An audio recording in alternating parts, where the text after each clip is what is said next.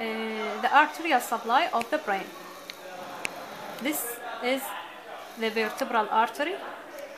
Another vertebral artery from her side, but is cut. So two vertebral artery forming a basilar artery.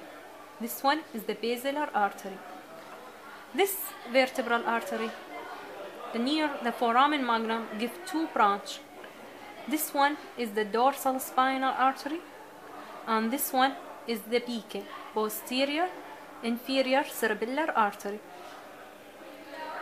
At the end or at the upper edge of the medulla oblongata, between the medulla oblongata and pons, give another two branch. This one is the EK, anterior inferior cerebellar artery, and this one is the labyrinthine artery, which enter via the internal acoustic meatus. Here, this is the basilar artery, which is opposite to the pons. Here, the space for the pons. This small branch laterally from this side and from this side, pontine arteries.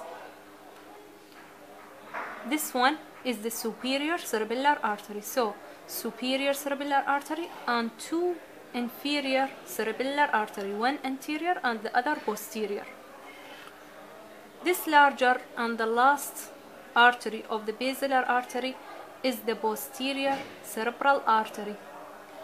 Give communicating a branch to the internal carotid artery. This is the internal carotid artery, and this is the posterior communicating artery. From this side is the internal carotid artery. Those branch to the meninges is the anterior meningeal artery, middle meningeal artery, which give two branch, anterior and posterior. This is the posterior meningeal artery.